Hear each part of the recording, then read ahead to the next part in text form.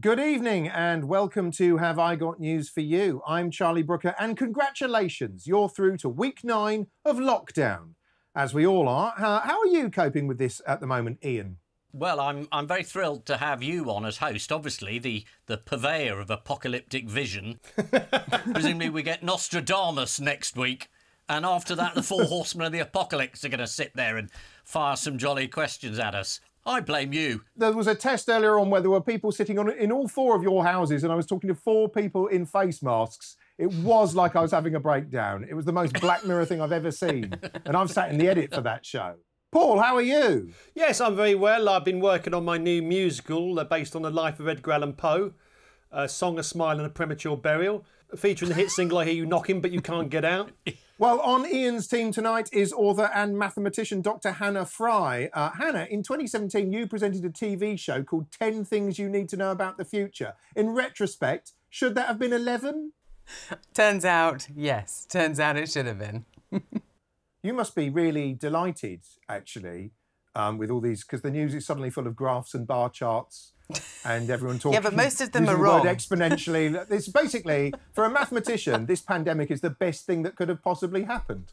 Well, OK, but many of them should come with trigger warnings because, I mean, some of them actually make my eyes bleed in how wrong they are. And on Paul's team tonight is comedian Mark Steele, who used to travel up and down the country to do local material for his Radio 4 show Mark Steele's In Town, or as it's now known, Mark Steele Super Spreader.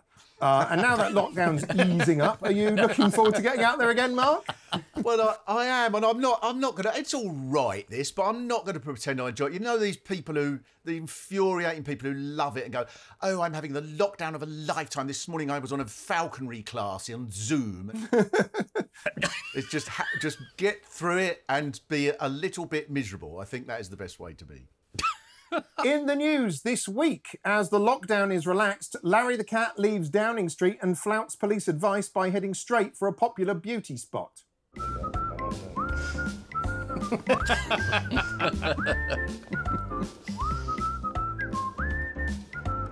Don't know if it's more impressive that the cat can drive or whistle, basically, looking at that. He's wearing a protective coat. I think my cat would think he was pretty wimpy, out there driving and still in camouflage. I wondered how long it would be, Ian, before you referenced that bloody cat of yours. My cat this, my cat that. Yeah. I think you're secretly working on a collection of amusing cat anecdotes for a Christmas stocking filler book. I wish it was secret. Or amusing. Following the news that foreign holidays are looking unlikely this summer, one man has found a creative outlet for his disappointment. Ladies and gentlemen, good afternoon. This is the captain speaking. Just about ready to depart. We should be away on schedule in the next couple of minutes or so. Flight time will be...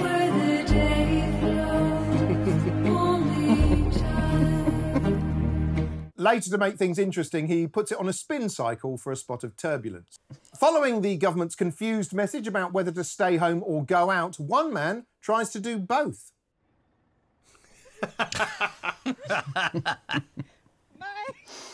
Moving house. Right, let's get on with the show, and we start with the bigger stories of the week. Ian and Hannah, have a look at this. It's Boris Johnson's first family photo. Are you one of mine? Yeah, I've got to wash your hands of everything, really. And Michael Gove there, looking for someone to blame. And finally, a metaphor there for thinking things through before you commit. This is why we need schools to open. I am not man, a number, of course, a message we can all get behind. Having effectively persuaded us to stay at home, the government is now in the position of trying to persuade us not to stay at home anymore. And this is a bit of a problem because people got very scared and then they're staying a bit scared. So things that most people think should happen, like schools opening, we've got to open schools eventually. But everyone suddenly got very scared and said, oh, we don't want to do it now, we don't know how to do it. Are we going to be safe enough? And again, there hasn't been much of a lead in terms of saying, this is what we'll do, it'll be fine. So there are lots of things we could do. But again, no one's sure about the science. But luckily, I've got a scientist on my panel. So whatever I say, even if it's rubbish, I will blame her. Yeah, I take full responsibility. I think the thing about a lot of this is that there's a difference between the risk to yourself as an individual and the risk to your family and the risk to the country as a whole. And while there are certain things that we can probably do, we can probably risk it as a country as a whole, people slowly going back to work. That doesn't mean that the individual level risk is non-existent, and I think that's the reason why it's just this strange contradiction. You can see your boss, but you can't see your family. Your cleaner can come around your house, but your best friend can't. It's just we're in this strange limbo between the two states. Well, yeah, it's just been so confusing from the beginning. That's why, isn't it? At the start of it, Boris Johnson was saying, well, we must shake hands, and then changing his mind. So you must not travel unless you're going somewhere, and must stay at home at all times when you're not out, and go to work but not travel there, so you must float, and that this will come in on Monday unless Monday falls on a Monday, and then they wonder why people are confused. Well, that made more sense, to be honest, Mark. Primary schools in Denmark have been open for a month. How did that go? It actually went okay. So there was a bit of an increase in transmission initially, and then it stabilised again. So actually it looks like so far it hasn't had the terrifying effect that many people fear. What is one of the more confusing aspects of I've just noticed here's a question I should have asked you earlier. What's one of the more confusing aspects of the government's Back to Normal campaign? It is I'll give you the answer. It's the planned return to school of primary-aged children on June the 1st. What did Michael Gove say about this? You're accusing the government of being confused, and you've just given us the question after we've given you the answer. If you won't all say things in the right order for the pieces of paper they've given me, remotely from your flipping homes on the other side of the internet, within a few minutes on Andrew Marr, Michael Gove made two claims. Do you know what the first claim was? I'm not a sex offender. I don't think that... Well, I imagine he may have said that. But he didn't know, did he? There was no risk of sending children back to school. And then he said there was a risk. He said, yes, teachers will be safe. And then a few moments later, he said, no, I can't guarantee it, that no teacher will be infected. What did people do with their newfound freedom this week? They went to the Lake District and to the Peak District and to wander around in Wales and Cornwall. They flocked to various beauty spots throughout the country, including Dorset's famous beach at Durdle Door. Let's hope they disinfected the Durdle Door handle. Some people are so brilliantly. There's a bloke I heard on a radio phone in, and he said, I'm 83, and he said, and I'm going down the market stall same as normal, because look at me, there's nothing wrong with me.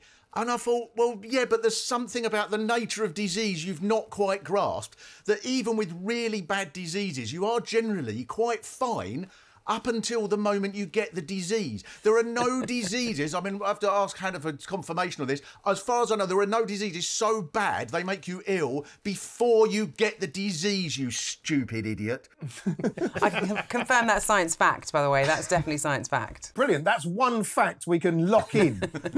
Did you see some official police advice to pedestrians? Don't walk on the black part of the zebra crossing. Hop over it. You're not a million miles away, actually. Oh, really? No.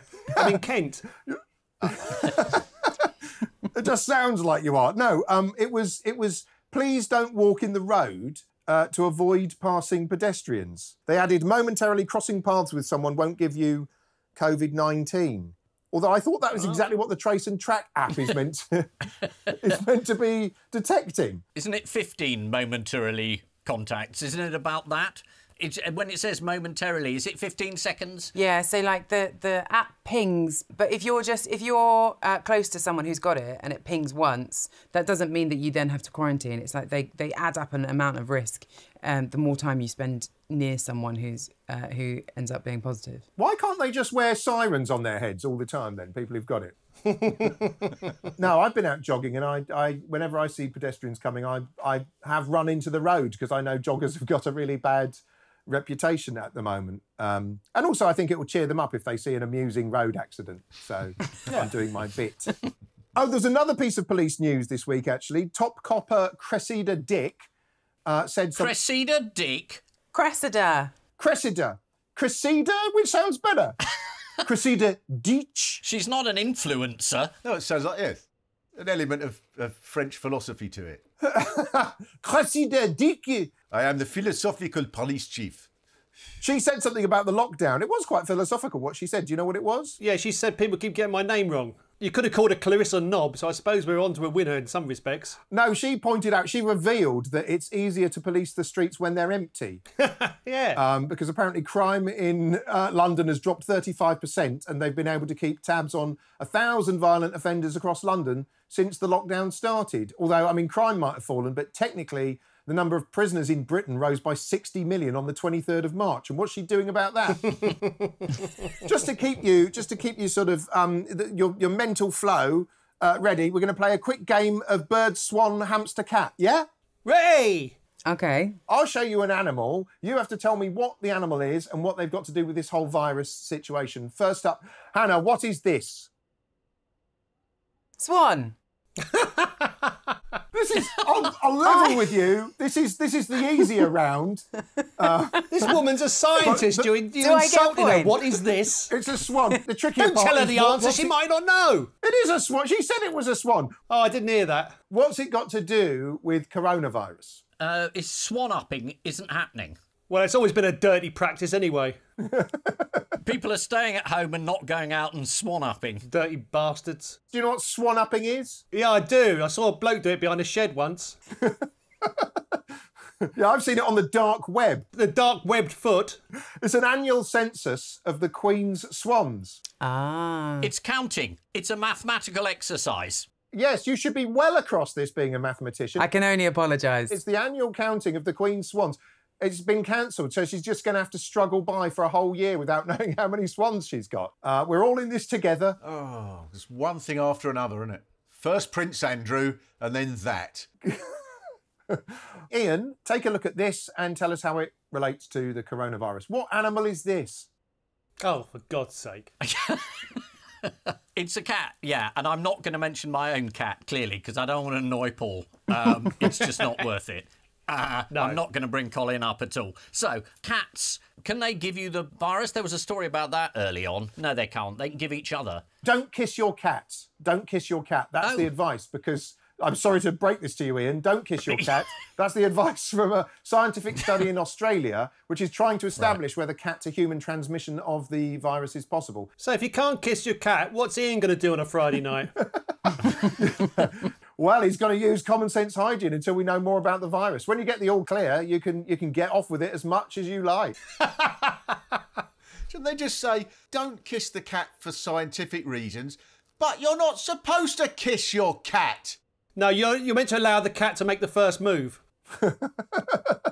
Consent is important, even in the animal kingdom. Yes, that's etiquette. Yeah, etiquette. Mark's got exactly the right answer. It's etiquette. The cat kisses you, all bets are off. But before that, no kissing. We're keeping 6 foot apart in this house, I tell you.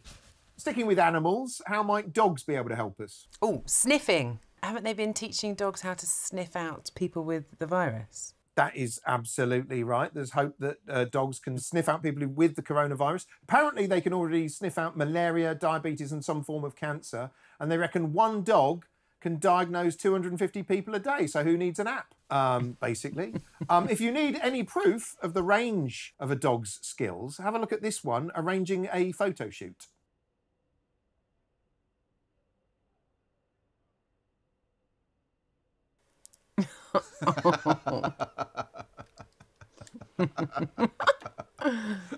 Oh, that's very sweet. Remember, don't kiss the cat.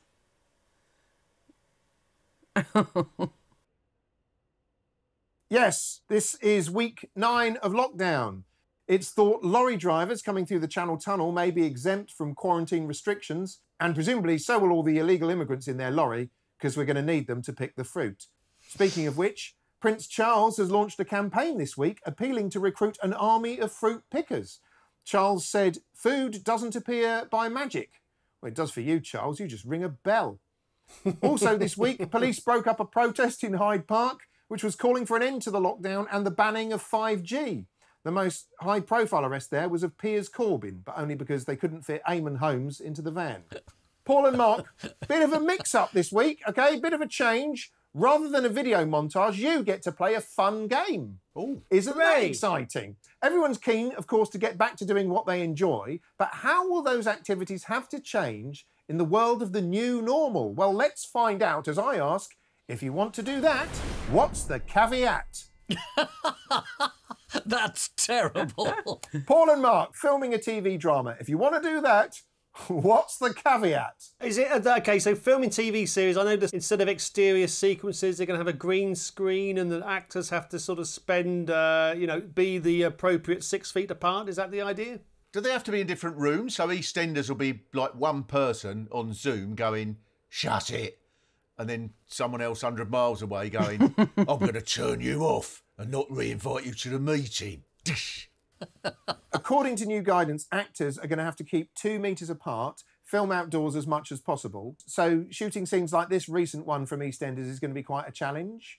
Because the cast have to stand so far apart, it's mainly going to just be footage of people bellowing at each other in EastEnders, so no change there then. The BBC have said that filming will resume on EastEnders by the end of June, and coronavirus is going to be included as part of the storyline, which is great news for soap fans because they're going to be seeing the characters use it on a very regular basis. It's another new guideline that TV stars are going to have to drive themselves to the studio from now on, which is going to mean a lot of glancing at the watch and nervous pacing up and down for deck. Here's another thing you want to do, playing Test cricket. If you want to do that, what's the caveat? Do you have to prove you know all of the rules before you're allowed play? Or is the ball delivered? So a bloke comes Yes. up, and then he has to stand back 6 feet, and then delivers the ball, and then the batsman comes. Yeah, he and has to hits sign for it as well. He has to sign for it. Yeah. They're going to be banned from using saliva to shine the ball. Do you know what they're going to be allowed to use instead? Lucozade. Is it sandpaper? No. No, it's sweat. Sweat is less disgusting, apparently. It's hoped that Test cricket will resume with a match against the West Indies on July the 8th, although what else won't be allowed? Spectators.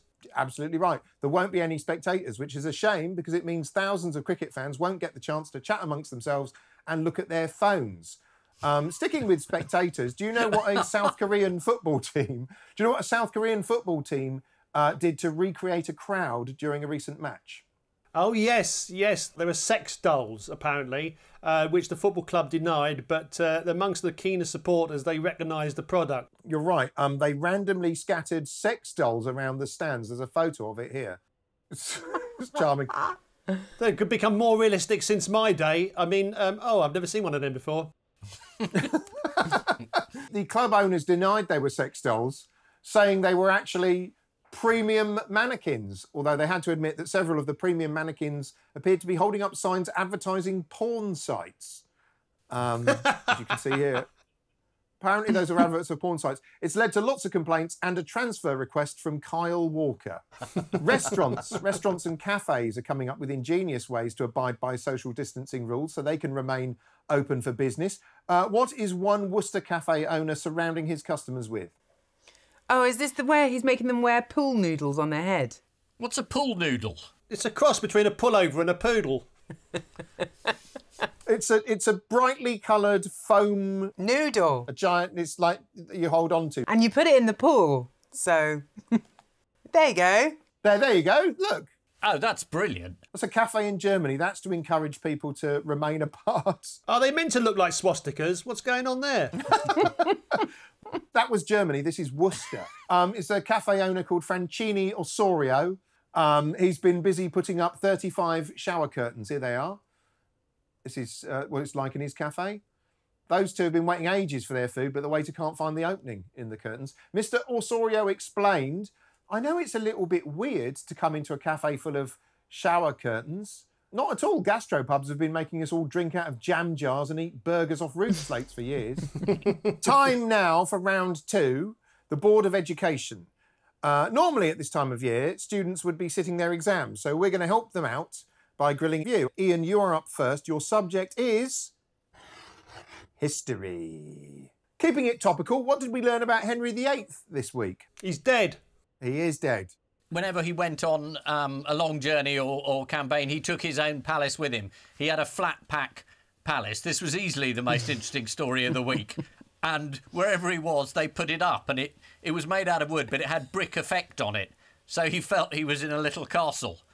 And it had a brilliant description of the windows were made not out of glass, but out of horn, which I thought, given it was Henry VIII, would probably have sort of kept him in the mood for various wife expeditions. This week, historians have revealed that Henry wasn't a fan of camping, so he used to travel to battles with an easily erectable structure to stay in, or as the Daily Mail put it, a flat pack palace based on his real home. So it turns out Henry VIII was the first person to live in a mock Tudor house. Do you reckon that's the reason why Henry VIII got divorced so much? Because of weekends at medieval IKEA? And they were crawling around the floor going, where's the key for the battlements? I reckon it would come in the form of like a Bayeux tapestry. Basically, you'd be looking at like with two guys holding a flipping... Get all the way to the end and then realise there's a tower upside down. It was captured on the, I guess, the equivalent of CCTV at the time, an illustration of the Siege of Boulogne, which may feature Henry's flat pack palace. Here's the illustration. Can you spot the palace? Yes. Top right, next to the bigger palace, just below the tree. This is like a new BBC 4 game show. Yeah. Are we looking for... Where's Henry? Where's Walloon? That's it, apparently. Although why it's not the other palace on the other side, I don't know. Paul, have a look at the blackboard. This is your subject. Yes. Art. Right. I'm going to show you a piece of art. Yes. Wonderful piece of art. I'd like you to identify the subject. OK. Oh. Well, I mean, this is obviously the same artist that had a very good head of Ian last week. I mean, I do have teeth. So I don't know why. That's terrible. I think the other heads behind are judging you as well, by the looks of it. Well, one of them looks like Lon Chaney in The Phantom of the Opera, so I don't know what's going on. Apparently, Ian, you're lurking in the back of this picture. Oh, yeah, that's the one that I thought was Lon Chaney in Phantom of the Opera. That is, in fact, You, Paul, by artist Penny Lally. Luckily for you, Paul, it's not the only one. Well, you see, that's brilliant. I wish I hadn't complained about the first one now. I think that's very flattering. Well, my hair's not quite that dark and I haven't got a bum on my face, but other than that, it's perfect. Let's face it, you usually see a picture like that with the words, police are looking for a man in his late 60s. The phrase is, be careful what you beg for. What did Katrina Britton from Rugby do with £5 worth of pasta this week? Ooh. Well, if she didn't make a face of me, I'm happy. Did she build a sculpture? Did she make something practical? Did she make a rubbish birthday card like a 5-year-old would? She was unwilling to pay £160 for this chandelier. So she recreated it herself using £5 worth of pasta. And here it is. Oh, that's actually quite good. It's made from conchigli pasta shells. Yeah. So she saved herself a few pennies there. Hey. Don't laugh, Ian. It'll only encourage more of the same. I think of all the objects that we've seen in the last 10 minutes, that's the one that resembles me the most. Hannah, you are next. And your subject, if we look at the blackboard, your subject is geography. Of course, not really. It's maths. Obviously, it's maths. I'm shocked. Shocked, I tell you. What unorthodox lessons have maths students in Liverpool been receiving while on lockdown? I know this one. There's someone who wants to reintroduce a Victorian textbook for students with some amazing questions. And the reason why I know this one is because I actually have the textbook. This is head of the Liverpool Maths School, Damien Haig. He said he struggled to stretch the minds of his brightest pupils using modern teaching materials, so he turned to the 1885 classic Elementary Algebra for Schools. Can I read you a question from it? Please do. 110 bushels of coal are divided among a number of poor persons. If each had received 1 bushel more than he'd received, as many bushels as there are persons, how many poor persons were there? That's the kind of gem that you can get in this textbook. Do you want one more question go on. from... Yeah, go on. OK. In a cellar, 1/5 of the wine is port and 1/3 is claret. Besides this, it contains 15 dozen bottles of sherry and 30 bottles of spirits. How much port and claret does it contain? By the way, the question counts spirits as wine. What's the answer? Let him count his own bloody bottles. Why are we doing it for him? The answer, 6. in case anyone cares, is 90 bottles of port and 150 bottles of claret. So, I mean, you were close with 6. 90 bottles of port, 150 bottles of claret, which at the moment would probably last most of us a weekend. Finally, Mark, your subject is this. Astronomy. Now, according to the Daily Star, what is the thickest being in the galaxy? Me. Someone at NASA said that it's possible that over the next couple of years we might find life on other planets. And then someone said, but it won't be particularly intelligent. And so that's how long it took for the Daily Star to manage to come up with interplanetary racism and go, yeah, it's all right then. Aliens and that coming from other galaxies, but they're thick. They know nothing. Yeah, you're right. And actually, they didn't. It wasn't just. They managed to also get a bit of toilet humour in there, as they unhelpfully explained with their front page. Aliens are dumber than Uranus. Astronomer Dr. Sheila Kanani thinks any aliens out there are likely to be dumb little microbes without intelligence. We all know how harmless those can turn out to be. Exactly. It's time now for the odd one out round. Fingers on buzzers. You do have buzzers. Hannah, thank you. That's your buzzer. Mark, have you got a buzzer? That's adorable. Ian, where's your buzzer? I borrowed this from a showbiz cat friend of mine. You hear that?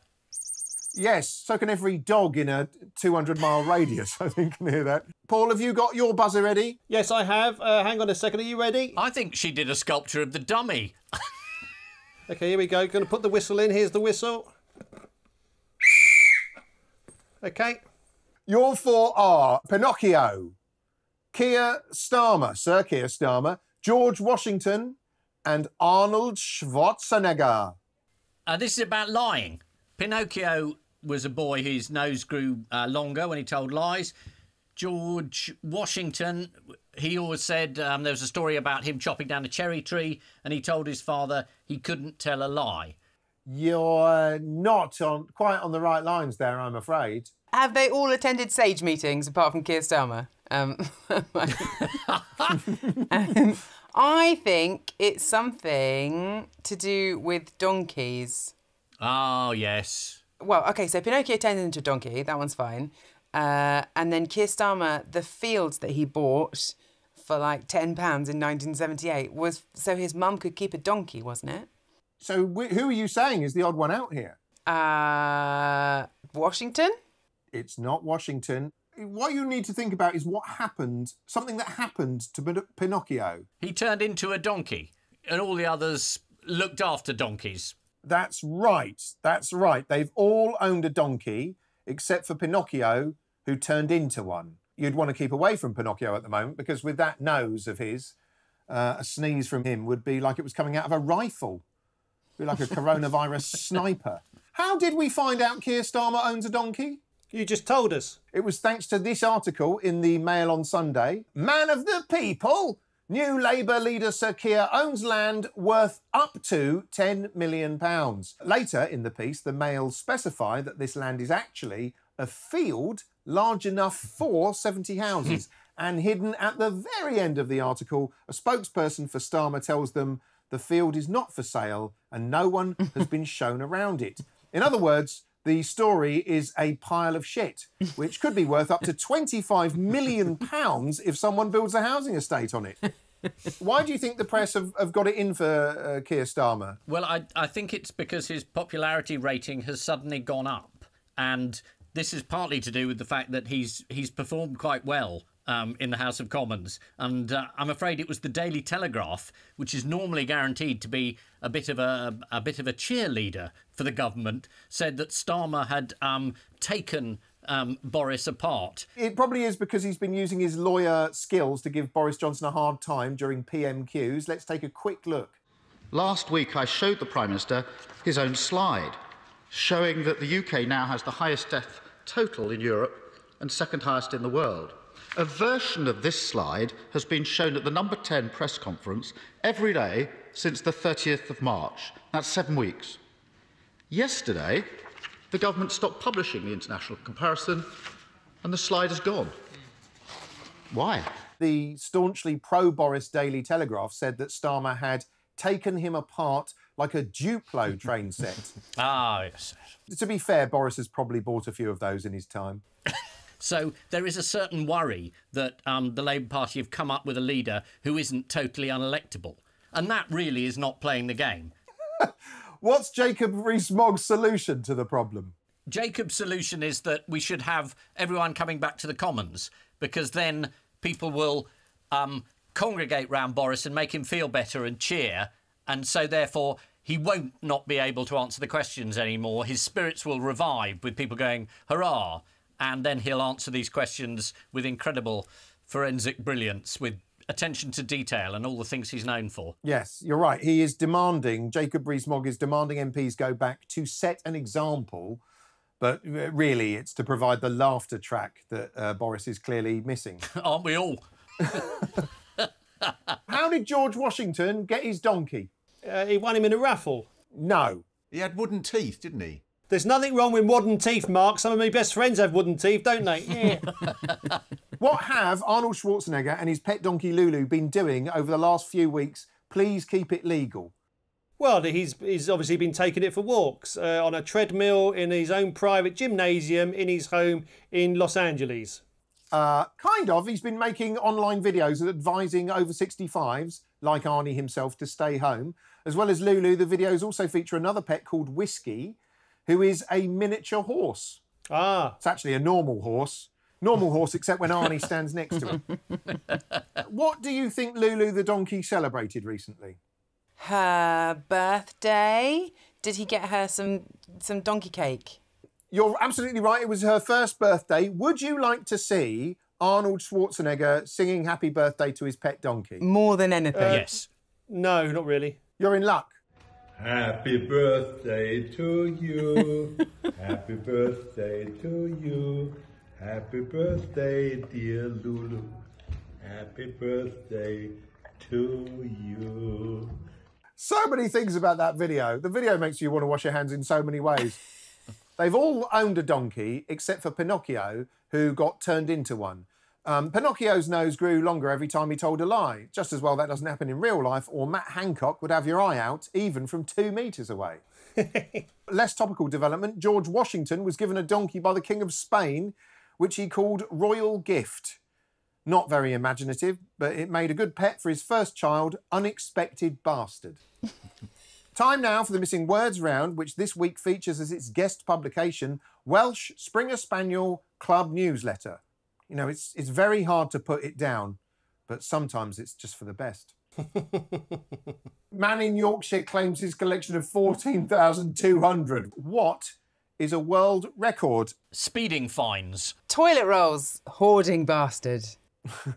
Man in Yorkshire claims his collection of 14,200 gripes is a world record. The answer is crisp packets. Crisp packets, obviously. It's Gary Key from Yorkshire who spent 8 years collecting crisp packets, which he then rolls into tiny balls and collects. Gary's collection of thousands of empty crisp packets is indeed a world record, although admittedly the second largest collection is 4, and that's only because I haven't put my recycling out.